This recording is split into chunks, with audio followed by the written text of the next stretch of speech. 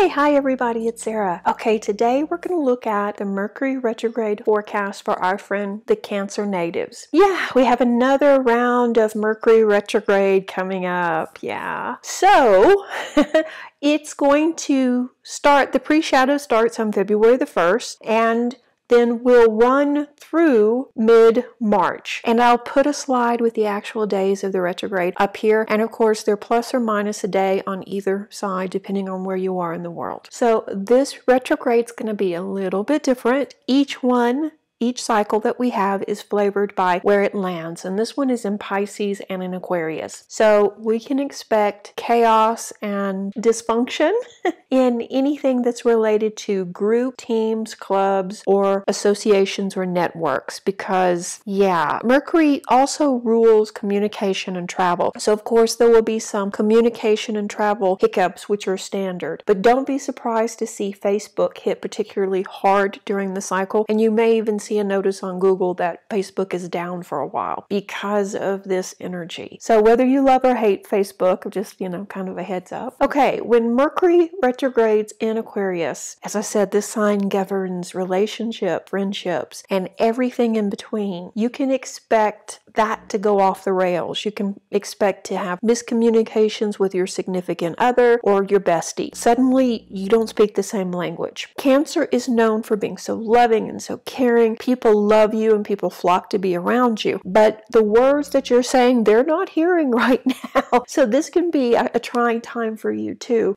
Don't get pulled into petty or silly arguments during this time because it's all just misunderstanding. So don't take any of it personal and just do your best to not get caught up in them. Now, that being said, I'm not saying you should just give up and hide away till the cycle is over, but just be aware that how you react to the situation can either make it better or worse. Don't take it personal when appointments are canceled at the last minute or people show up late or cancel at the last minute, okay? Most folks are going to end up in a mental fog because of the Pisces end of this, and they're not going to be thinking clearly. So be more aware when you're driving or doing anything difficult or dangerous to really pay attention and stay focused. This mental fog will settle in, and you can expect to get caught up in daydreams, old memories, and forms of escapism. You may spend more time dreaming about the past and could be prone to letting day-to-day realities or chores slip through the cracks. So watch out for that. This is a good time to finish up those projects you put off. And of course, if you want to learn more about the cycle itself, you can visit this other video. I'll put a link up here and below in this description box, and it's the overview of this retrograde. So what we're going to do today in this video is I'm going to pull 3 cards to look at the main lessons you'll be facing during this retrograde, and 1 card will be your tool or your greatest strength for making it a little bit easier and getting through this. So obviously this is a blanket overview for Cancer, so if this doesn't resonate with you, then no worries, just pass it on by, and I hope you find what you're looking for. Okay, so let's see what lessons, challenges you will be facing during this cycle. Let me shuffle really quickly. Okay.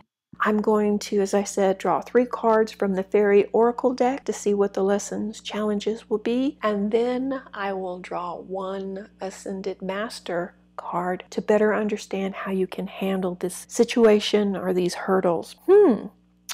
Okay, the first card is Raise Your Standards. Okay, Cancer, are you settling for less than you deserve? This appears to be one of your lessons in this cycle, but it's also kind of a life lesson too, isn't it? You know this has been a problem in the past. You're so loving, so kind, so nurturing, and have so much to give. Yet sometimes you forget to take care of yourself or make yourself a priority, and it kind of seems like people run over you. Yeah, it's easy for you personally to put the needs of others ahead of your own, but looking at your current situation, has this totally gotten out of balance?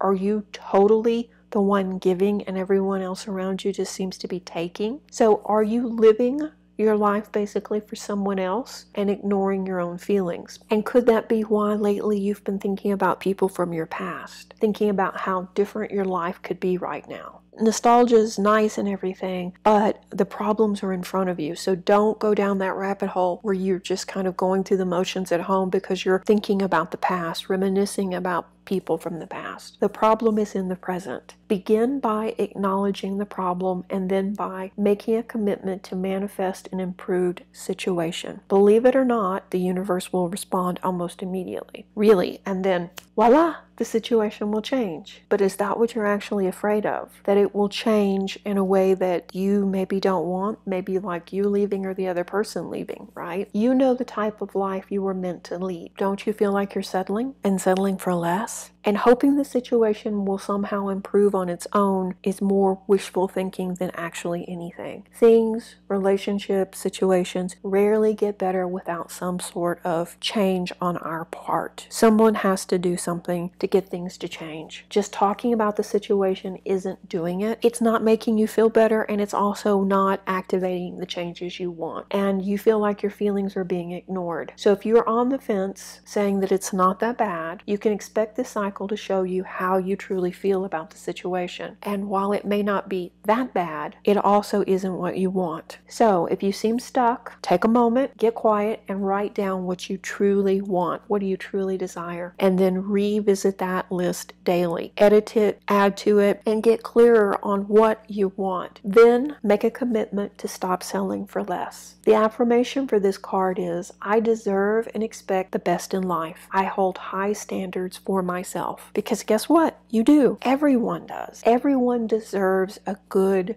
life. And it's important you know that you deserve it. You deserve to be happy. You deserve to have a peaceful, fulfilling, nurturing life. We all do, as I said, actually. And if you are currently in a situation that isn't giving you the love or support you need, then it's time to start thinking about going somewhere else. Now, that being said, I repeat, start thinking about it. Don't make any big or radical changes until after the cycle is over. Make use of this time by getting clear on what you actually want. Yeah, okay. We went straight to the heart of the matter, didn't we? The first card. All right, so let's see what the next card is. Positive expectations. So this card has been showing up a lot lately in the readings that I've been doing, both personal readings and these forecasts for the signs. I think most people are struggling with staying positive after the lessons and challenges of 2018 and 2019. And those lessons were tough. They really were. So has it been challenging for you lately too? And are you having a hard time staying positive? If you're not taking care of yourself and if you're struggling, the situation will not probably get any easier, right? And I know it's hard when you feel like you're so overwhelmed to take the time to really work on self-care, work on, say, meeting an exercise routine or keeping up with your spiritual routine. But this is the time you need it the most. This is the time that you need to be saying the affirmations. This is the time you need to be journaling and meditating or taking spiritual classes. This is the time when it will really, really help you too. Maybe you've lost your faith that things will get better and it's kind of like, why try? And that's not a good place to be. I hear from clients all the time that they feel like they're struggling, like they're drowning from so much responsibility that it's all they can do to do the bare minimum. Get up, go to work, do the chores at home, fall into bed every day. And that's not how we were meant to live. We were meant to have experiences here that don't revolve around paychecks or doing bare minimum chores. This lesson is about believing a shift is taking place. Your life will not always look like it looks today. Most things worth doing or having take time and commitment. So this lesson will be a reminder of that. You have to stay positive to manifest a positive outcome. Don't give in to fear or worry. It's not productive and it will not attract the outcome that you want either. If possible, weather permitting, go outside, meditate, hike, have a picnic, or just sit. Do something outside and allow the healing power of nature to restore and refresh you. The affirmation for this card is, I am safe, confident, and secure. I feel joyful about my future. It's really nice, isn't it? Commit to staying positive and watch the energy around you shift. So that being said, if you would like a personal reading, I am running a February special right now. Book your personal reading for clarity with 1 to 2 questions answered in a 15-minute video mailed directly to you for only $48. And you can make payments with Venmo or PayPal. So the contact stuff is listed below. And I only have a few more slots left because I can only do so many in a month, okay? So let's draw the last of the fairy cards. So, okay, higher consciousness. Okay, this card goes right along with the theme too, doesn't it? And it's been showing up as well. This challenge will be about learning to listen to your higher self or your higher consciousness. You are very intuitive and have keen insights, but for some reason, you're prone to disregard them or shut them down completely. So this lesson is about not discounting your gut feelings or your intuition. Think about how would your life change if you were able to connect with your higher self or a higher consciousness and actually use and embrace your gifts? What if you could count on them? What if you could trust them, right? This lesson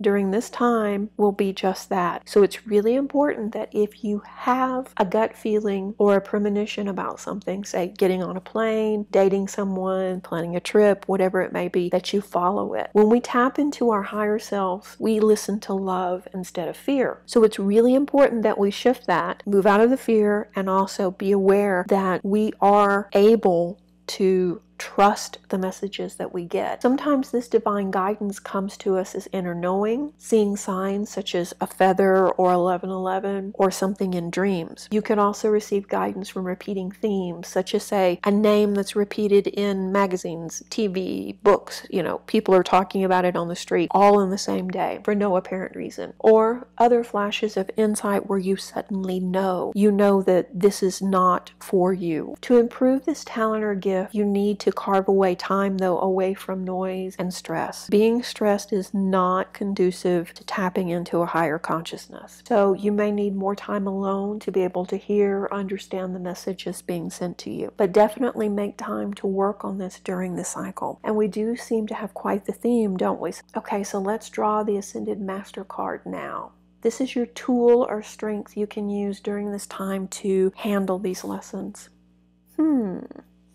The power of joy. Do you see the theme here? Your biggest tool for coping with these lessons during the cycle is your own state of mind. If you can stay positive, if you can tap into a higher consciousness and be happy, or at least not fall into the trap of worry, everything will flow so much smoother. You have amazing powers of manifestation, so staying positive will allow you to bring in positive experiences rather than challenges or more challenges during the cycle. So that's a lot to unpack, I know. It's probably, though, nothing you didn't already kind of feel approaching, because things haven't been okay at home for a while. You've been pushing yourself too and trying to make a situation work that hasn't been working. You've been ignoring your own feelings, ignoring your gut instincts too. And see, when we settle for less, it never works out, because over time we know we deserve something better. And even though we think that we've got the feelings under control and that they're pushed down, they don't go away. So they have a tendency to sit there and grow or fester. And it's easy for us to get more and more angry over time, and also to feel resentment for the situation. So your strength lies in being who you really are, the happy, nurturing,